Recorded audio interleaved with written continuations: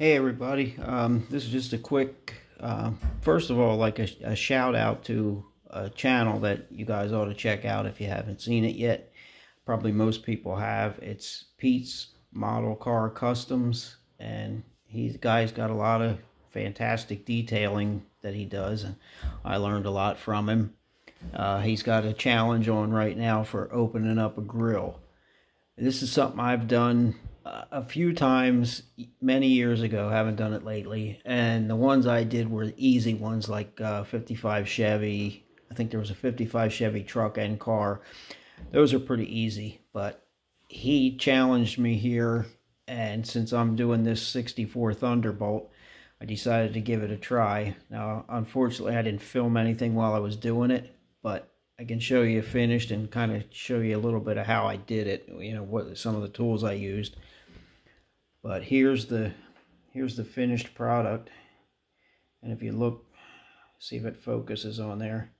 Yeah, you can see through it. You can see my STS decals card back there, which is another company I'd like to recommend. They do great work. They're reasonably priced. But anyway, back to the grill. Sorry. I think this turned out great, and I was scared of this because it's so thin that, you know, the bars in the center are very, very thin. And this was a really thick grill on the back side. Here you can see the back side.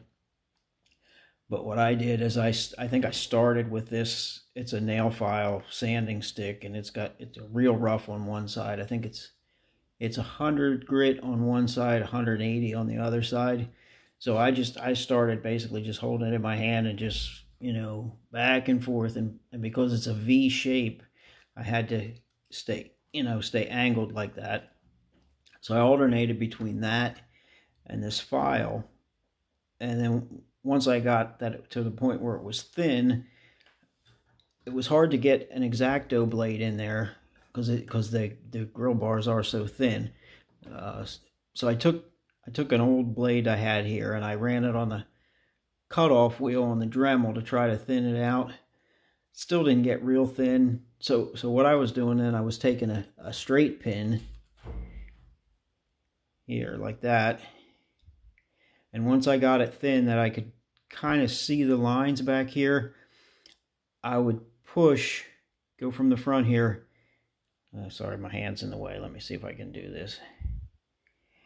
And I would push the pin through it and just kind of work, you know, drag it along and keep pushing it in.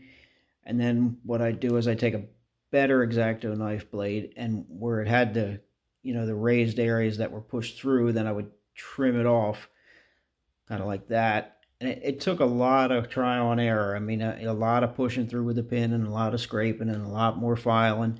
This whole job probably took me, I mean, I didn't time it because I started and stopped, but I think altogether I got like an hour and a half in this. But I think it's going to be worth it. I think it's going to look good when it's done. And I wasn't sure that I'd be able to get in this, get a pointer, in between the headlights here. I didn't know if I'd be able to get that open, and this part here, because it's, you know, it's on a kind of a different angle, and there's not a lot really to come out there, and I ended up having to sand into the headlight bucket, but it didn't go through on the backside, so it doesn't matter. And these are open because they had screens in them. But hopefully somebody can use this idea, and, you know, on these real thin ones, it's kind of hard to get a blade through there. So like I said, I was using a straight pin, and it worked good. It just took some time, and I even ended up getting, if you can see the bottom, which would be like, you know, between the grill and the filler panel, that's even open. You can see there's probably a little bit more cleanup I need to do here, but for the most part it's finished. You can see there's just a little bit of flashing on it. Not sure you'll see any of that when it's finished.